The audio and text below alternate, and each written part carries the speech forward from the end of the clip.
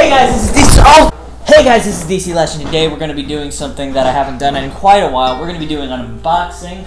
Today's unboxing comes from Amazon.com, and this is not a Rubik's Cube, as you could probably tell from the title of this video. So, the reason why I got this thing that is in the package is because a little while ago I had these guys come to my house, the Jehovah's Witnesses.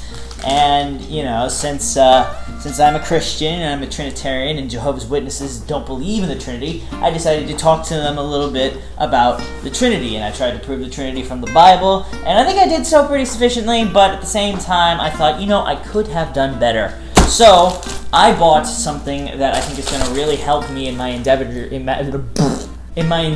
to defend the Christian position of the Trinity. So, the thing that I bought was a book by Dr. James R. White. Now, if anybody knows anything about me, you know that I really admire James White's his ministry and just everything that he does. I actually have one of his books over here in my book collection, the King James Only Controversy, which, as you can tell by the bookmark, I haven't really gotten too terribly far in it, but I do plan on finishing it, and I think that it's going to be very interesting. So I got this book, and I'm going to read it, and I'm thinking of possibly doing book reviews. I don't know, maybe I'll do book reviews, because I haven't reviewed anything in a long time, so yeah, we'll see.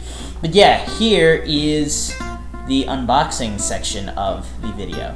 Alright, so we got the package, it's right here, and let's see, it just has this little thing, you can tear it, so that's what I'm going to do. Make sure that there's no thing on the back that will reveal anything about who I am or where I live or stuff like that. Hold on a second. Anyways, I have come back with a sharp utensil, and I am going to now slice into this package so that I can get my book of the knowledge of how to defend the Trinity from people who don't believe in the Trinity. So, yay. Let's see. Hold on. There we go. And there it is. Okay. This is The Forgotten Trinity by Dr. James R. White. Now, the book cover is a little bit different from the King James Only Controversy. This book has a matte finish, whereas this one is more glossy. It has a more, you know, a glossy finish to it. So that's really cool. So for all you cubers out there, I'm going to do the first turns of this book. That's really good. So yeah, I intend to read this book as well as this one, and hopefully it will help me in my endeavors of doing apologetics with people in a very small town who probably don't think about this kind of stuff.